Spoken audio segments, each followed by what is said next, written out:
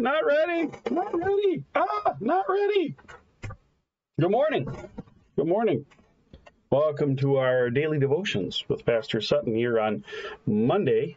Speaking of not ready, Monday, April 25th. Just was asking Bonnie, is it the fourth week of April? Oh, yeah, yesterday was the fourth Sunday of April, so fourth week of April. That means May is right around the corner. I wish that the weather would come to understand that.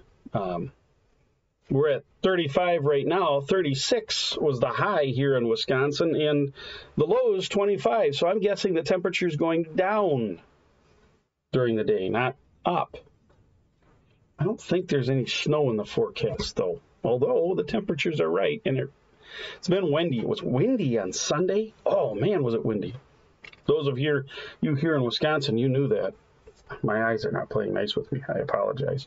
But, yeah. So here we are, 25th of April, overcast, cold. It's like winter has said, I'm not done yet. Yeah, but this too will pass. After yesterday, Saturday down by Wausau was 70. In fact, somebody told me they were there in Wausau a little later than I was, and they said they had 72 on their car thermometer. I thought maybe it was going to be kilt weather, but not yet. Not yet. If I had some kind of masculine leggings to go with it, maybe. Anyway, Bonnie says German. Knee-high stockings, which that's quite often what you wear with a kilt in colder weather. That way, just from your knee to the top or the bottom of the kilt is where the cold air comes. Well, good morning. We are on the Monday of the second week of the season of Easter. But I want to have the readings. Sunday in the Treasury of Daily Prayer that I use. This thing here was the giving of the law in Exodus, and we need to do that. So you may have noticed if you saw the post that the Exodus readings are in two parts and they're fairly expansive. So we have a longer reading today because I'm going to read Sunday and Monday. However, we're going to start with the Psalm from Sunday, and which is from Psalm 119, and which is the long acrostic about the law, and read both Sunday and Monday's Exodus reading, and then we'll talk about those. So a little longer reading today. But let's see who's here. Say good morning to everybody who's here or who will watch later. Glenn, good morning to you. And Jill and John, good morning. Connie and Robin, good morning. Yeah, welcome back to Bonnie. Yeah, she got back last night early, 7 o'clock-ish. They made good time, I think. What do you do? It was storming in Chicago on the way back through again, she said. Neil and Geraldine, good morning. Mary, good morning. Glad to see you here. Renee, good morning. Always a pleasure to have you with us. Ashley, good morning. God's blessings, my friend. John Sutton, the now retired organizer of the Carve-In event at the Beckham. I noticed that sign for Carve-In 7, now with a K, Carve-In, is set up. It won't be at the Beckham anymore. It's going to be at the Westby High School, but yesterday was the 6th one, and that's my dad. And he's been organizing that Carve-In since it started. He's the one that got it off the ground, and COVID kind of put a hitch in their step. So last year was Carve-In 4 and 5, and then this was Carve-In 6. And it looks like you got a good carver for next year in April. That's in April. So wood carving. Mushtak, good evening. And there's Deb and Ann. Good morning. Grant, if he's nearby, good morning to you. And there's Bonnie. Blah, blah, blah. Yeah. All right. Well, let's good morning to you guys and to everyone who watches later, before, after, whatever. And I'm glad you take a little time for God's Word each day. That's the most important thing. Let's get into this. If you have a Lutheran service book, page 295, Daily Prayer for Individuals and Families, that's where, oh, Kathy, good morning, slipping in there. Let's go ahead and start. In the name of the Father, and of the Son, and of the Holy Spirit, Amen. In the morning, O Lord, you hear my voice. In the morning, I prepare a sacrifice for you and watch. My mouth is filled with your praise, and with your glory all the day. O Lord, open my lips, and my mouth will declare your praise. Glory be to the Father, and to the Son, and to the Holy Spirit, as it was in the beginning, is now, and will be forever. Amen. Praise, good evening. Glad you could join us as well. Our psalm today, and I got to turn back because I got my ribbon here in a different spot. Our psalm today, again, as I said, I'm using the psalm from Sunday here instead of the one from Monday. I think it's more fitting because it's from Psalm 119, verses 9 through 16. How can a young man keep his ways pure? By guarding it according to your word. With my whole heart I seek you. Let me not wander from your commandments. I have stored up your word in my heart, that I might not sin against you. Blessed are you, O Lord. Teach me your statutes. With my lips I declare all the just decrees of your mouth. In the way of your testimonies I delight, as much as in all riches. I will meditate on your precepts and fix my eyes on your ways. I will delight in your statutes. I will not forget your word. Glory be to the Father, and to the Son, and to the Holy Spirit, as it was in the beginning, is now, and will be forever. Amen. Just quickly and briefly here. The law is certainly a guide for us. It teaches us how to live our lives in Christ. And we'll talk about that more after the readings. But the law for the Hebrews was Torah. The whole of God's word was Torah. Life comes from this. And so they want to cling to the word, right? And all these words that are used in here, commandment, statute, precept, and then testimonies. It's nice that in English they're different words, but I think if we delve to the Hebrew, at least a lot of places, it's all the same word, or very, very, at very least, if it's not the same word, it contains in it the same concept of God's commands. So let's come back to that after we've had the reading. Again, the readings are quite lengthy, so, it's a little longer because it's 2, right? So let's delve into this, beginning here in Exodus 20 with verses 1 through 24. And God spoke all these words, saying, I am the Lord your God, who brought you out of the land of Egypt, out of the house of slavery. You shall have no other gods before me. You shall not make for yourself a carved image, or any likeness of anything that is in heaven above, or that is in the earth beneath, or that is in the water under the earth. You shall not bow down to them, or serve them. For I, the Lord your God, am a jealous God, visiting the iniquity of the fathers on the children, to the 3rd and 4th generation of those who hate me, but showing steadfast love to thousands of those who love and keep my commandments. You shall not take the name of the Lord your God in vain, for the Lord will not hold him guiltless who takes his name in vain. Remember the Sabbath day to keep it holy. 6 days you shall labor and do all your work, but on the 7th day is a Sabbath to the Lord your God. On it you shall not do any work, you or your son or your daughter, your male servant or your female servant, your livestock or the sojourner who is within your gates. For in 6 days the Lord made heaven and earth, the sea and all that is in them, and rested on the 7th day. Therefore the Lord blessed the Sabbath day and made it holy. Honor your father and your mother, that your days may be long in the land that the Lord your God is giving you. You shall not murder. You shall not commit adultery. You shall not steal. You shall not bear false witness against your neighbor. You shall not covet your neighbor's house. You shall not covet your neighbor's wife, or his male servant, or his female servant, or his ox, or his donkey, or anything that is your neighbor's.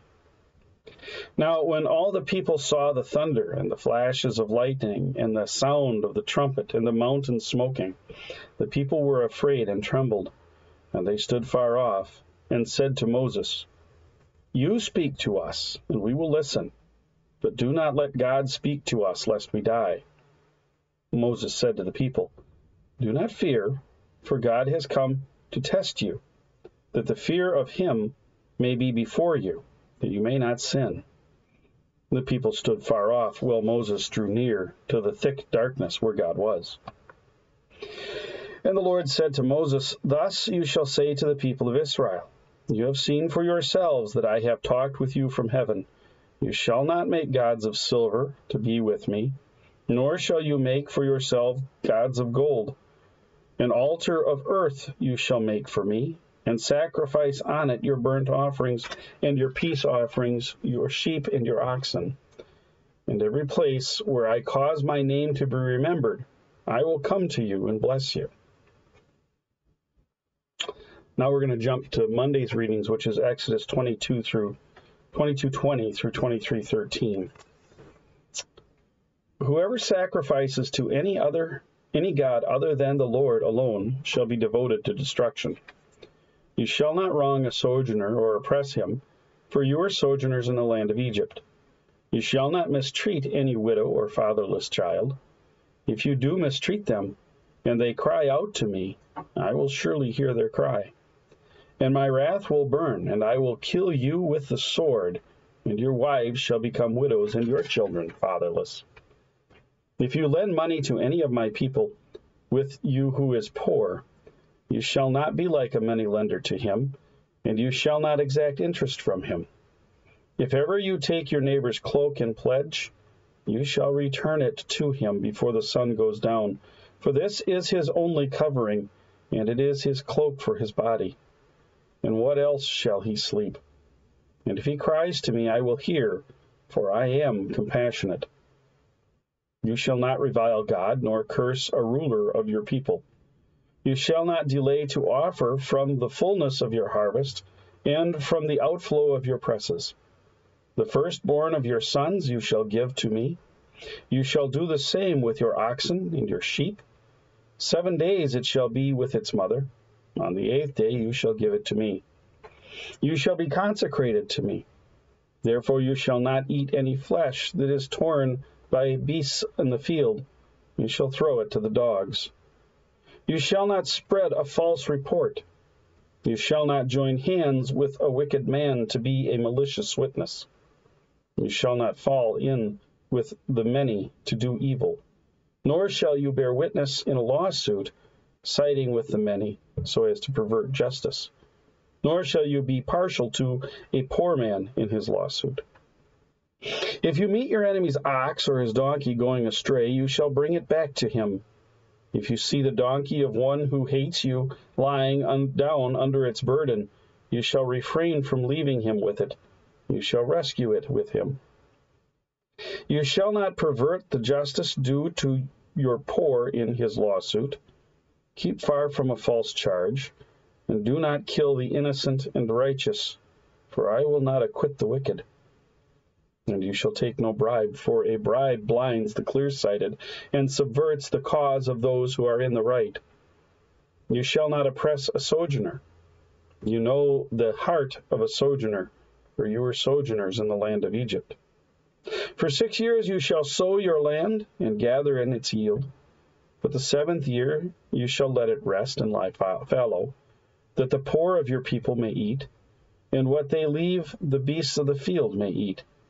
You shall do likewise with your vineyard and with your olive orchard. 6 days you shall do your work, but on the 7th day you shall rest. that your ox and your donkey may have rest, and the son of your servant woman and the alien may be refreshed. Pay attention to all that I have said to you, and make no mention of the names of other gods, nor let it be heard on your lips. This is the word of the Lord. Thanks be to God.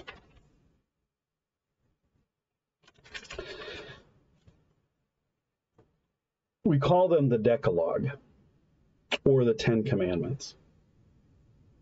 But you heard it read, and there were no numbers, right? God didn't say, these are my holy commands first, second, third. No. And in fact, the Hebrews didn't call it the commandments, but the 10 words of the Lord. Because this is the word of the Lord, and those are words. And there are two common ways of numbering them, of numbering these 10 commandments. Nobody argues about the first commandment.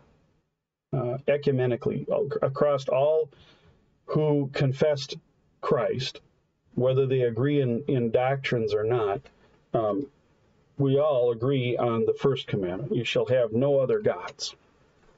Now, we used to teach it in the catechism, the 41 catechism and before, you shall have no other gods before me. In more recent times, starting I think in 1986, our church body began teaching it as you shall have no other gods, right? What's the difference? Well, one is placing those gods before somebody, or is it a primary? I don't know. I'd have to go and study the Hebrew. It doesn't hurt to say you shall, just flat out, you shall have no other gods, right? There is but one God. I mentioned in a sermon yesterday when I was preaching that I was speaking about God, but I wasn't saying our God because there's only one God. I don't have to say our God. There is only one God. There are those things which man will worship as God. And how do we know what a God is? Well, a God is that in which we fear, love, and trust, that we depend upon for all things. And the ancient peoples and even peoples today will set up what we call idols, false gods, calling upon them to provide for them. And they put their trust in those things. Now, many in today's day and age put their trust in money, or in their family or their spouse, their children, in their work, in their abilities. All these have been given to us by God, and they are good gifts. And we should be faithful to them and them faithful to us. But ultimately, our trust should be in God, who is our creator, right? And of all the commandments, the beauty of Luther's explanation of the commandments is each commandment is twofold. And I'll come to that in a minute. But the first commandment doesn't have two folds. There's only one. You shall have no other gods. And Luther explains that we should fear, love, and trust in God above all things. Right? And when he says all things, he means all creatures in creation, above everything. Everything that is, was, or ever will be, God is first. Right? So we all agree on that. But then there are some, I don't know if it comes out of the Reformed tradition or what have you, but I'm going to say Protestant. Remember, I don't think of confessional Lutherans, scriptural Lutherans, as Protestants, because we didn't protest the Roman Catholic Church. Luther sought to change it, reform it. So I view confessional Lutherans, and when I say confessional, I mean scriptural. I mean subscribing to the scriptures as the inerrant and true word of God, and the confessions of the Lutheran Church as a faithful exposition of those things without any qualifications.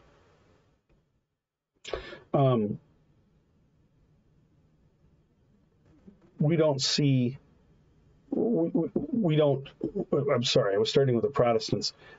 Quite often they will number what I believe, teach, and confess, and what the Lutheran confessions confess as an explanation of the first commandment as the second commandment, right? So you put this explanation as 2, and then you combine what Lutherans have traditionally seen as 9 and 10. So we'll come to that. Let me just deal with the second commandment first. Well, the second commandment in the Protestant is the explanation of the first commandment for a scriptural Lutheran, right? So God says, you shall have no other gods before me. Then he goes into this diatribe. You shall not make for yourself a carved image or any likeness or of anything that is heaven above, blah, blah, blah, blah, blah. You shall not bow down to them. You shall not place them in the altar before me. You shall not give them to your children, or I will. So, good morning, Brenda. No, don't worry. I'm going long today, so you can't be late even if you tried. If you tell your child, don't touch the pot on the oven, don't go near it, don't even go over there, just stay completely away from it, right? Is that 2 separate commands? It's one. Don't touch the pot. The rest of it's just clarification in case they were thinking of doing something, right? It's almost like, well, in the garden, God told Adam, do not eat of the tree in the center of the garden. And then when Adam told Eve, he said, don't eat from the tree in the center of the garden. In fact, don't even go near it. Don't go close to it, right? It's all the same thing. So the Protestants make you shall make no graven images, the second commandment. I don't think that the Catholic Church and the Confessional Lutheran Church make the second commandment, you shall not take the name of the Lord your God in vain, right? And in fact, today we teach is you shall not misuse the name of the Lord your God, because unfortunately, we've decided that instead of trying to teach our children what in vain means, we just say misuse, right? So that's where our numbering transfers. Then remember the Sabbath day, which for us is time in Christ, right? Time in God's Word, taking time to be. Our rest is found in Christ. By faith, we rest with Christ who rested from his work. It's not about taking a day off, although biologically we need a day off. We need a day to just, when you go 24/7, 365, that's not what God wants for us. In fact, the creation before the fall was continual rest, resting in God. There were things to be done, but it was perfect, so it was rest. It's by the fall into sin that we lose rest and everything becomes work. By the sweat of your brow, you will eat bread. And so God has to command. Look, I made the entire creation in 6 days and took a rest. You can rest once a week too. Not just you, but your servants and your animals and everything. Do nothing, right? But our rest is now found in Christ. Now that's not a opportunity to sin. In other words, to say, well, God forgives, so I'm going to go fishing on Sunday morning. No. It's an opportunity to take Sunday morning to rest in Christ and in his word. So, the third commandment, rest, the Sabbath rest. Honor your father and your mother. I always like that one. Honor your father and your mother, that your days may be long in the land that the Lord your God is giving you. Of course, he's saying this to Israel so that when they come into the promised land, they will honor their elders and the parents and the authorities. But I do like that second part, right? Your days may be long in the land, right? I know Bill Cosby got himself in trouble and whatever. I don't want to get into that, but I always like one of his comedy routines was I'll take you out. I brought you into this world. I'll take you out. And I always kind of laugh about that, because when you defy your parents, remember they're the ones that, with the help of God, brought you into this world. And God has said that somewhere in here the law is given that if a child will not listen to his parents, then they should be taken outside the gate and stoned. There's no evidence of that ever happening, right? But sometimes laws are there to prevent sinning. Oh, wait, that's exactly what laws are for. is to prevent sinning. It's a curb. You shall not murder, right? And that's not you shall not kill. That's you shall not murder, right? A soldier doing his duty and given the command to attack the enemy and shoot to kill is not murdering. They're operating under the authority they've been given. God gave Joshua the command to go into the land of the Canaanites and devote everything to destruction. They didn't do all of it. You shall not wrongfully kill another person. You don't have the authority to kill somebody. God has the authority, and in addition to that, he's given it to the government, the authority to bear the sword. Rulers bear the sword by God's will. So they have the authority to use the death penalty, so on. A police officer shooting a criminal who would kill him otherwise is carrying out the lawful acts.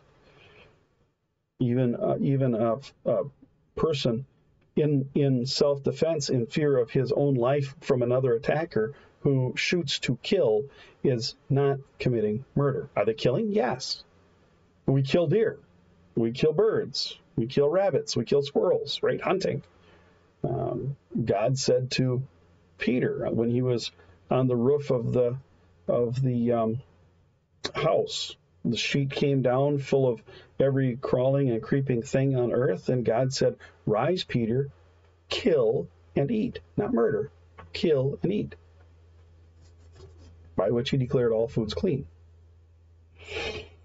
So the worst thing that ever happened was the King James, in its original translation, said, "You shall not kill" here, and it's caused consternation for many people who insist on the King James. But the correct idea here in the Hebrew is the wrongful death of another. You shall not murder.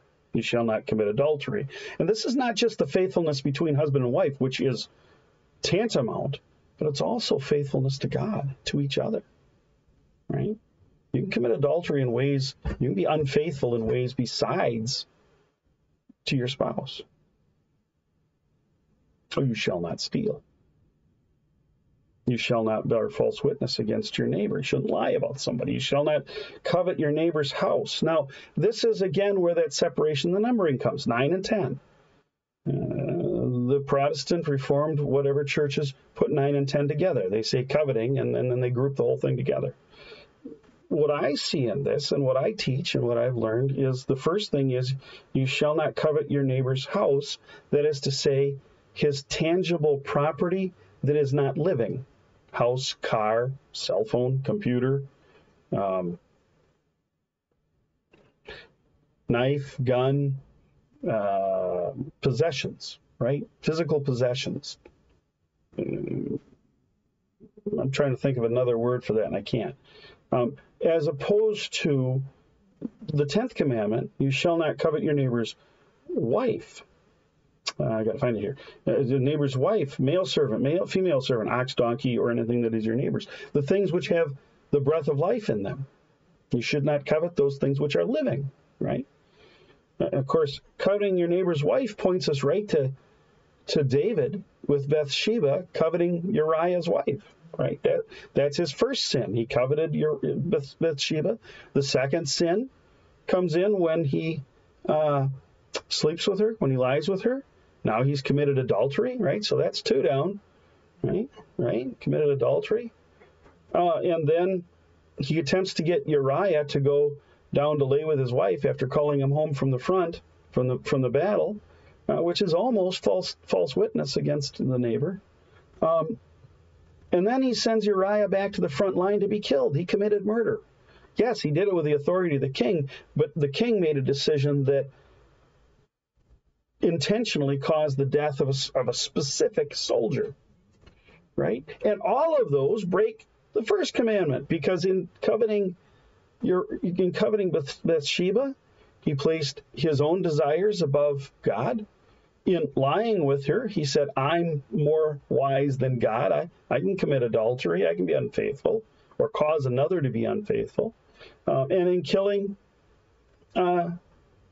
murdering Uriah, he said, "I have the authority that God has to kill a man."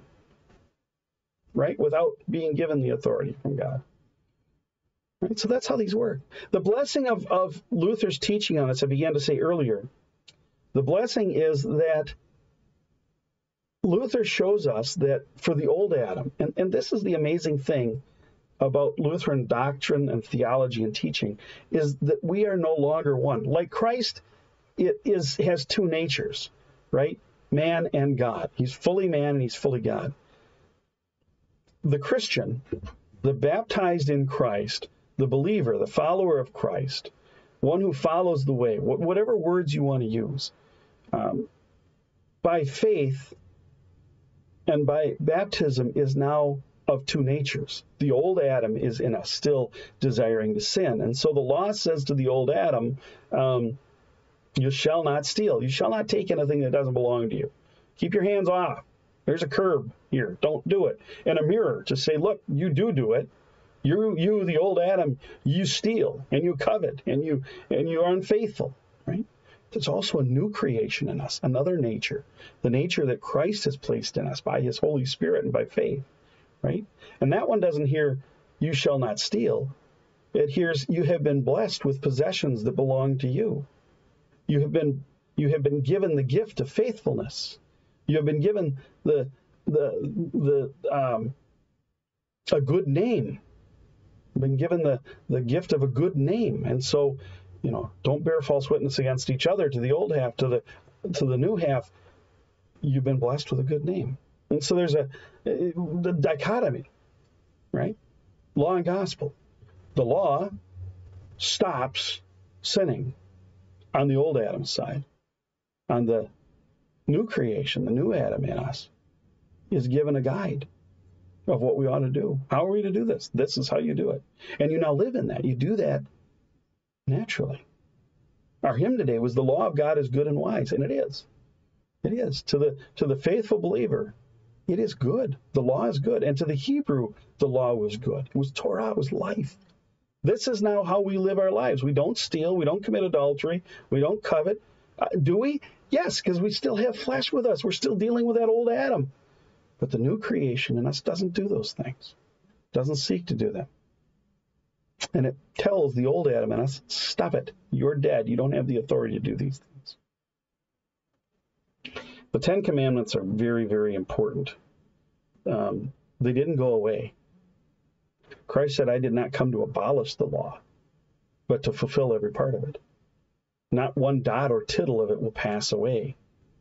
His word does not pass away, and this is his word. The law still applies to the old Adam in us. But the new creature in us now lives for that law in Christ, who has fulfilled it, who has kept it for you. Amen. Let's look to our prayer of the day here. I'm going to stick with Sunday's prayer since that worked with the commandments. Almighty God, grant that we, who have celebrated the Lord's resurrection, may by your grace confess in our life and conversation that Jesus is Lord and God, through the same Jesus Christ, your Son, who lives and reigns with you in the Holy Spirit, one God, now and forever. Amen. And that was actually the collect yet for the second Sunday in Easter. Let's continue with the Apostles' Creed. How long am I going here? Oh, yeah, we're long. Good morning, Brenda Fifield. Nice to see you here, too. It's good news to hear that Larry's doing better. Our Father, what was it? No, Creed. I believe in God the Father Almighty, maker of heaven and earth, and in Jesus Christ, his only Son, our Lord, who was conceived by the Holy Spirit, born of the Virgin Mary, suffered under Pontius Pilate, was crucified, died, and was buried. He descended into hell. On the third day he rose again from the dead. He ascended into heaven and sits at the right hand of God the Father Almighty.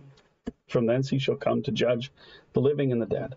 I believe in the Holy Spirit, the holy Christian church, the communion of saints, the forgiveness of sins, the resurrection of the body, and the life everlasting. Amen. And we are bold to pray as our Lord taught us. Our Father, who art in heaven, hallowed be thy name. Thy kingdom come, thy will be done on earth as it is in heaven. Give us this day our daily bread, and forgive us our trespasses, as we forgive those who trespass against us. And lead us not into temptation, but deliver us from evil. For thine is the kingdom, and the power, and the glory, forever and ever. Amen. And prayers for ourselves and others on this Monday morning. Dear Heavenly Father, thank you for keeping me safe during the night.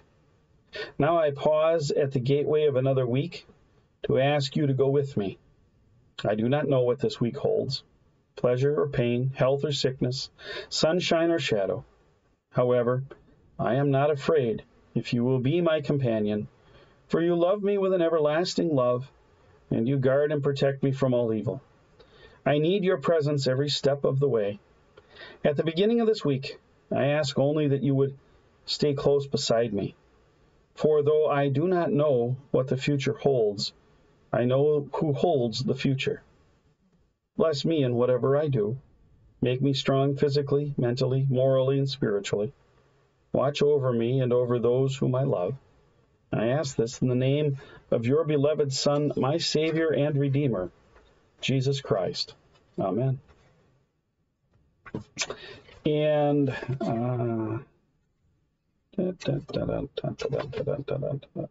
well, this is good. For readiness to forgive. Lord Jesus, I ask as Peter did, how often must I forgive those who sin against me and offend me? O Lord, if I am to forgive 70 times 7, then the grace and the will to do so come only from you. My sinful heart is resentful and often filled with bitterness against others. Often I have been hurt and sinned against. I must confess to you, Lord Jesus, that I do not find it easy to forgive and forget. Help me to do this, O Lord. I know that you have forgiven me times without number, and that is why I am coming to you asking for help. Enable me in all sincerity of heart to say, as you did on the cross, Father, forgive them. And then help me to forgive as you have forgiven me more than 70 times 7. Hear my plea, gracious Lord. Amen. Heavenly Father, you are the physician, both of mind, of body, and of soul. You have redeemed us through the blood of your Son, Jesus Christ, and you have promised to be with us always, never to forsake us. Nothing can take us from your hand, not death nor illness. We ask, O Lord, that you would be with those who have asked for our prayers on this day. Larry, Peter, Karen, Olive, James, Pat, Lois, Don, Brianne, Ashley, Susie, Bob, and all those whom we name in our hearts and who call upon your most holy name in faith. Grant them comfort. In Jesus' name, amen. Almighty God, merciful Father, who created and completed all things, on this day when the work of our calling begins anew, we implore you to create its beginning, direct its continuance, and bless its end, that our doings may be preserved from sin, our life sanctified, and our work this day be well-pleasing to you, through Jesus Christ our Lord. Amen. I thank you, my heavenly Father, through Jesus Christ, your dear Son, that you have kept me this night from all harm and danger. I pray that you would keep me this day also from sin and every evil, that all my doings in life may please you. For into your hands I commend myself, my body and soul, and all things. Let your holy angel be with me, that the evil foe may have no power over me. Amen. Let us bless the Lord. Thanks be to God. Well, my friends, thanks for... Hey, Michael and Karen out there on the road in Moby. Thanks for putting up with me for a little extra length today. I think those commandments are important. I think all of God's word's important, but there are obviously some points that you have to draw a line and say, this needs to be talked about more than that, which may depend on the day and the situation. Tomorrow I have the pastor's winkle. We moved it late in the month down in Merrill. So one or two things are probably going to happen. Either I'm going to find some time this afternoon and pre-record tomorrow's devotions, or I'm going to start earlier, like at 8:15. Either way, we'll be here tomorrow, either recorded or live. Just if it's live, it's earlier because it'll take me a little while to get down there, and I've got to be there a little earlier. So either look for a post that says devotions at 8:15 instead of 8:25, starting at 8:15 instead of 8:25, or regular time with a recorded one. Just depends on what the day brings me today. I got a lot of stuff to do that's kind of unplanned and unscheduled. You got to see how the float goes. So God's peace be with you on this last Monday of April in the second week of Easter, and we'll see you one way or the other. Well, you'll see me one way or the other tomorrow. God's peace be with you.